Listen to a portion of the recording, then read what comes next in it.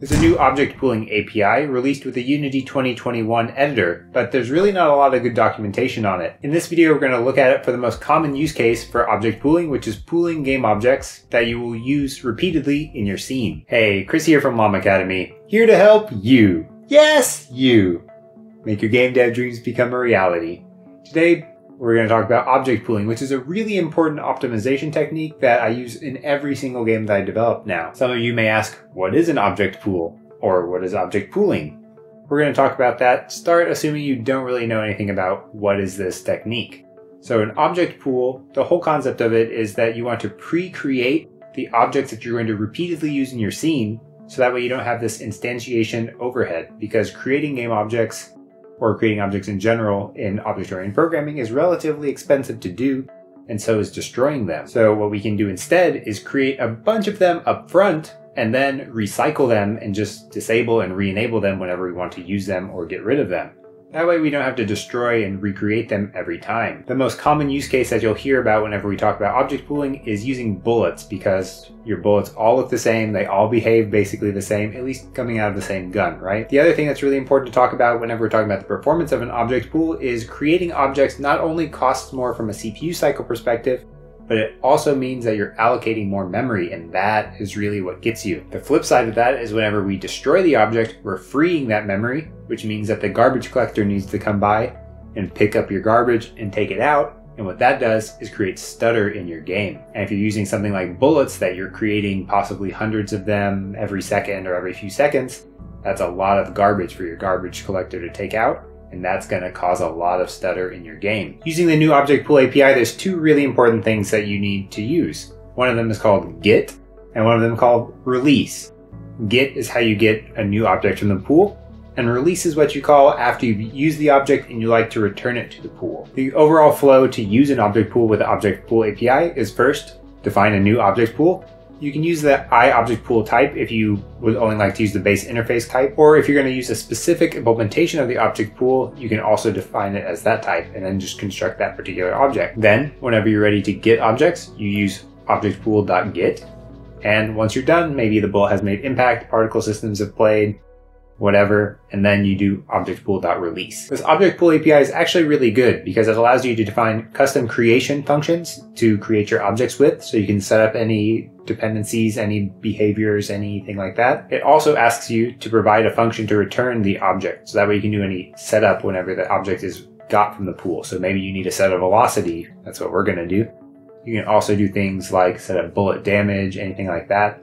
Hook up any static variables you have in the scene that are needed on that pooled object. Whenever you're going to unregister it, you do the exact same thing. You provide a callback function that the object pool will automatically invoke with the instance. So that way you can do things like reset the state of all of the objects. You can unregister it from any static classes that needed to know about it. Anything like that, and then maybe set it to be inactive. One other key parameter is what happens whenever the object cannot be returned to the pool because the pool has grown to be too large of a size. Most of the time whenever that happens, you just want to destroy that game object, but maybe you can do some custom code there to also unregister it from anything that's going on from static classes. You can specify whether you want collection checks to be done, so that way it can throw an exception whenever you try to release an object more than once. That usually means that you're doing something kind of weird in your setup. If you follow the setup that we're going to use in this tutorial, you should never have this case where it comes up, but it's still something good to know about. And the last two variables on the constructor allow you to control the default size and the maximum size of the pool. The default size, you want to set it to be as accurate as possible because that will prevent array resizing under the hood of the object pool, and that will save you some memory allocations. The maximum size should also be a reasonable number because you don't want the object pool to grow to infinite size and use up all the memory so you can't do other key things in your game. Hey, and just really quick, I want to give a shout out to my Patreon supporters. I really appreciate it. Every bit helps the channel grow, reach more people,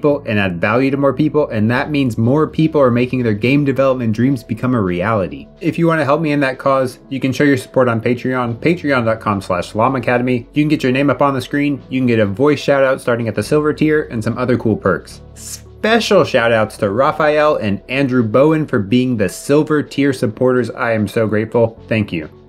Remember that this new API is only available in Unity 2021 or higher, so I'm using Unity 2021.1.24 F1. That's the most recent version at the time that I'm making this video. I've got a box for a level. I'm going to be spawning a bunch of bullets in the spawn area, That's just a box collider so I can easily visualize the bounds of the spawn area. If I go to the project panel and open up the bullet prefab, you can see that it's a particle system with a collider on it and a trail renderer. Basically, whenever the bullet is traveling, we'll see the trail renderer to see where it is, and once it makes impact with something, we're going to play the particle system.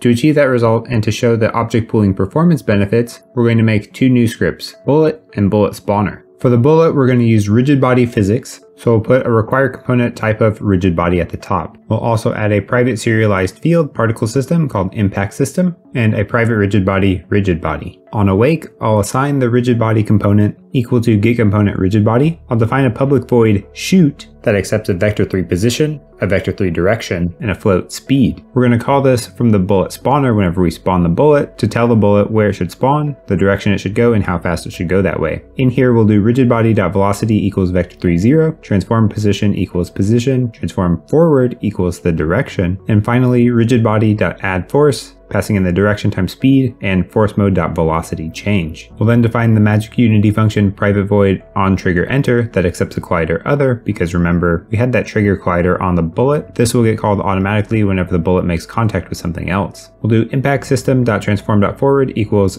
-1 times transform.forward to make sure that our impact system is facing the right direction, the opposite direction of where the bullet was coming from. Because we have a very simple scene, this is going to work fine. We'll then do impact system.play and set the rigid body.velocity to be vector3 0. Since it's made impact, we want the bullet to stop moving. And the final thing we're going to do here is define a private void on particle system stopped. This is another magic Unity function that's called by the particle system callback whenever we set up the stop action to be callback. In here, we'll destroy this game object. So what that's going to do is after the particle system has completed playing, we'll automatically destroy this game object. You might ask, why don't we just go ahead and use the destroy functionality on the particle system? And you could do that. Right now it would do the exact same thing, but we're setting up for using the object pool. Now that we've set up our bullet, let's go ahead and open up the bullet spawner. We'll define a private bullet prefab, serialize that field, a private serialized field box collider spawn area, a private serialized int bullets per second, and set that to be 10 by default, a private float speed, also serialized, and set that to 5 by default, and a private serialized field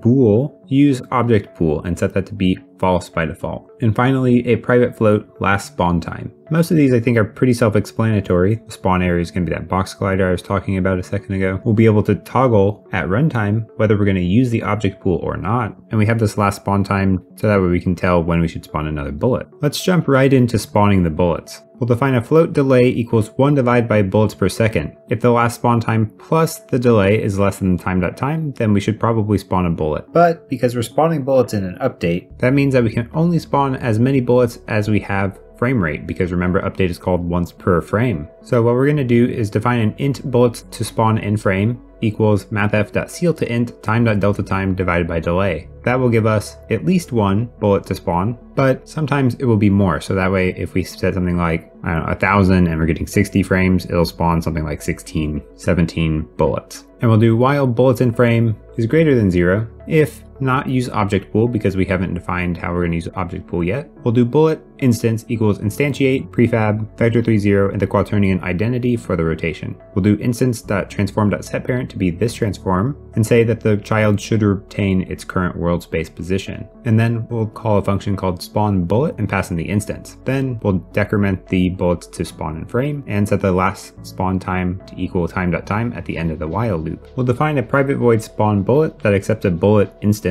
And in here, we need to choose a spawn location based on the bounds of our spawn area. So what we're going to do is set a vector3 spawn location to be a new vector3 where the x value is spawn area.transform.position.x plus spawn area.center.x. So what that's doing is giving us the world space coordinates with the spawn position, and then we're adding in the center point. And then what we're going to do is add in a random.range -1 times spawn area.bounds.extents, which is half the size of the bounds, .x. And then go on the positive side, spawn area.bounds.extents.x. So we're choosing a random location somewhere within the range of this box collider. And we're going to go ahead and duplicate that and do this exact same thing for y and z, so we can spawn somewhere randomly inside of the box collider, and we can adjust the size of the box collider to get a better spawn area. Then we'll set the instance transform.position to be the spawn location position, and we'll finally call instance.shoot passing in the spawn location, the spawn area.transform.right, so we're always just going to send the bullets straight right, and passing in the speed from the bullet spawner. And I think this is a pretty typical way to spawn bullets without using an object pool, is you're going to instantiate some bullet, set it off to go wherever it's going to go, and then at the end you'll destroy it. One thing before we hop back to the Unity editor is we need to make sure we divide 1f by bullets per second, since bullets per second is an int. If we don't tell it that the 1 is a float, then we will get integer division and we'll get 0 every time on the delay. If we hop back to the Unity editor and we select the bullet prefab, we'll see that in the main section, we've set the stop action to be callback. That's where that onParticle system stop gets called from. The other options are none, disable, and destroy. We'll attach the bullet script and drag the particle system to the particle system reference. Then we'll create a new game object. We'll call it BulletSpawner and attach the BulletSpawner script. We'll drag the bullet prefab to the prefab reference. We'll drag the spawn area to the box collider spawn area, and we'll leave the other ones alone. There's one more thing we need to do though. Let's go ahead and set up the physics colliders for this world. If we select the project settings, on the tags and layers section, we'll add 2 new layers, a spawn area and a bullet. If we then go to the physics section, we'll make the spawn area not collide with anything, and the bullet will not collide with bullets or the spawn area.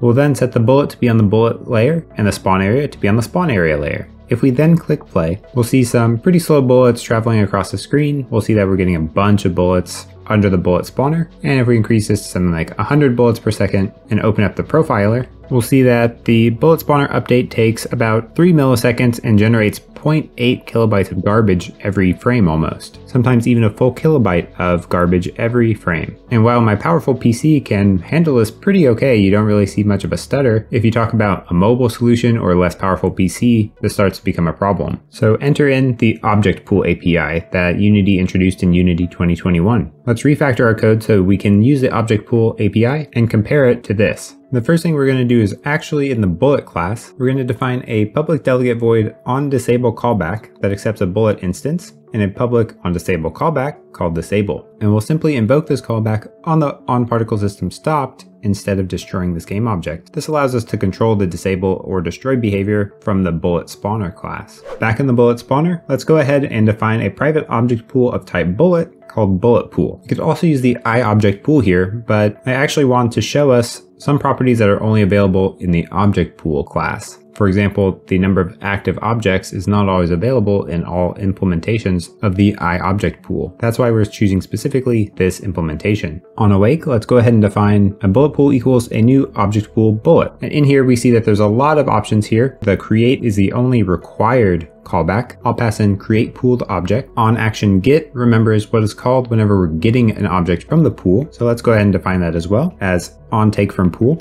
Action on release is what the object pool will call whenever we are releasing an object back into the pool. So we'll define that as on return to pool. Action on destroy is what's called whenever the object pool has grown too large and we cannot return the object to the pool that we're trying to do. So here we'll pass on destroy object. Collection checks are actually only performed in the editor, and it will throw an exception if an instance is already in the pool. I'm going to set it to false because with the architecture we're setting up, we can actually not return an object to the pool multiple times. And for the last two, the default capacity I'm going to set to be 200 and the max size to be 100,000 because we're going to get pretty crazy with how many bullets we're spawning. 200 being the default capacity does not mean that the bullet pool will automatically have 200 objects available in it. What that means is that the underlying data structure will be created with size 200. So once we get to the point where that underlying data store needs to be resized, then it will resize it, but we're setting it to be 200 capacity by default. Let's go ahead and start defining some of these functions. Let's start with a create pooled object. We'll define a private bullet create pooled object. We'll define a bullet instance equals instantiate prefab, passing in vector3 0 and quaternion identity for the position and the rotation. We'll then assign instance.disable plus equals return object to pool. So we're assigning the delegate function to be this function that we're going to define in just a second, where we will release this object instead of destroying it. We'll then set the instance.gameObject set actor to be false because we don't want bullets hanging around when they're not needed. We'll then return the instance. Remember that on take from pool is called whenever we're actually going to take an object out of the pool. Create pooled object is only the creation function. You can consider it a factory of bullets. onTakeFromPool is what's called whenever we're actually pulling the object out of the pool. That's where we'll actually set the instance game object to be active. So we'll define private void onTakeFromPool that accepts a bullet instance. We'll set that game object to be active, and then we'll spawn the bullet passing the instance. Remember, that's where we're setting up the location and actually calling shoot. And finally, we'll set the transform parent to be this object, saying that yes, we do want the world space position to stay. Next, let's define the onReturnToPool function that accepts a bullet instance. And this one, we will simply do instance.gameObject.setActive to be false. Finally, let's do the onDestroy object that's called whenever we cannot return an object to the pool. We'll just call destroy instance.gameObject here. And finally, let's go ahead and define this return object to pool that we're setting whenever the particle system stops playing. And in here, we'll do bulletPool.release passing in the instance, which will trigger the onReturnPool function that we just defined to be called, or the onDestroy object to be called if the pool is full. Now that we've all of the functions defined that we need for the object pool, let's go ahead and start using it in the update function if useObjectPool is true. We'll scroll down to update, and where we have if not useObjectPool, we'll add an else block and simply put bulletPool.get. That's all we need to do to actually use this object pool. On getFromPool, we do all the code that we have in this block about doing the spawn bullet, so we just need this one line of code. I'm going to do one more thing real fast so we can actually see the status of the pool in game. I'll define the magic Unity function on GUI, which is called once per frame, to draw GUI stuff using the IamGUI UI system. I'll just draw two GUI labels at the top left of the screen that say total pool size passing the bulletPool.countAll, and one of them that says active objects using bulletPool.countActive. This also count inactive, and inactive plus active should equal all. That's why I'm not showing the inactive as well. If we hop back to the Unity editor and click play, I'll set up the speed to be a little bit faster so our bullets are a little bit more engaging. Let's go ahead and increase the bullets per second to 200, not using the object pool. We can see occasionally we'll get some really big spikes. We're generally generating between 1 and 2 kilobytes of garbage every single frame. That's really bad. And this big spike is the garbage collector running to clean up all of that memory. It also takes generally about somewhere between 5 and 9 milliseconds for a frame to execute just this bullet spawner update. If we swap it to the object pool and we actually check out what's happening while the total pool size is expanding, you'll see that it's the exact same result. We're getting a bunch of garbage generated because we're instantiating a bunch of new objects. We're still destroying the previous ones. And really, that's one of the only drawbacks that I see to using this object pooling API over rolling your own. Rolling your own, you can pre-instantiate all these objects and prevent that GC-alloc from happening in your core gameplay loop. Using this API, you'd actually have to get all the objects you'd like to be pre-instantiated before you start running the game. And while you can do that, it'd be really nice to have an option to pre-instantiate some number of objects whenever you instantiate the object pool. If we let it run a little bit longer for all of the previously destroyed ones to go away, and for the pool to be fully warmed up, you'll see that the total pool size is no longer expanding and the active objects is staying pretty stable in the 800 to 900 range most of the time. If we now look at the profiler, our BulletSpawner.update has reduced in execution time to 0.3 milliseconds. That's about 3% of the execution time that we were talking about before. And if we continue to let it run, there won't ever be a spike whenever the garbage collector comes because we're not really generating garbage. You'll see that the GC-alloc, at least for Bullet Spawner, is 0 now. There's still a limit to how many bullets we can spawn though, because there are other systems involved such as the physics system and the graphics system. If we set it to be 500, the frame rate's not very good, but our bullet spawner time is still very low, something like 1 millisecond to execute even with 500 bullets. If we turn off the object pool with 500 bullets per second, there's much more physics processing time. We're actually generating 20 kilobytes of garbage every frame, and our execution time of just the bullet spawner is something like 70, somewhere between 70 and 90, 100 even. It's actually getting worse. I hope this helps you visualize and really see the benefits of using an object pool for something like bullets or commonly respawned objects. Object pooling is a really powerful tool to optimize your game whenever you have a lot of objects that are repeatedly created and destroyed at runtime to prevent you from having memory allocations and from spending CPU cycles on creating those objects. I hope you learned about how object pooling works, how to use the Unity 2021 API for object pooling that's natively supported now. Huzzah! And if you did get a lot of value out of this video, please consider liking and subscribing to help the channel grow, reach more people, and add value to more people. There's new videos posted every Tuesday, and I'll see you next week.